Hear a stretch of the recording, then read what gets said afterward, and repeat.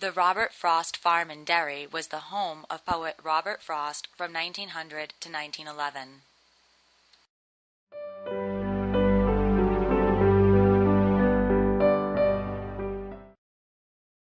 Frost attributed many of his poems to his memories of days on the farm, including A Time to Talk.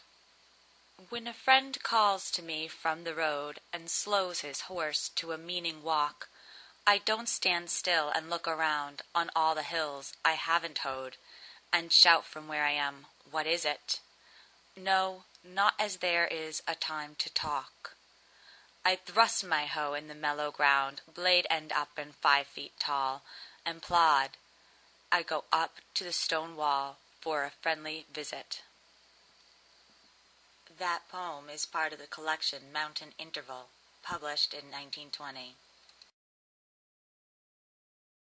Production by Pete's News Agency.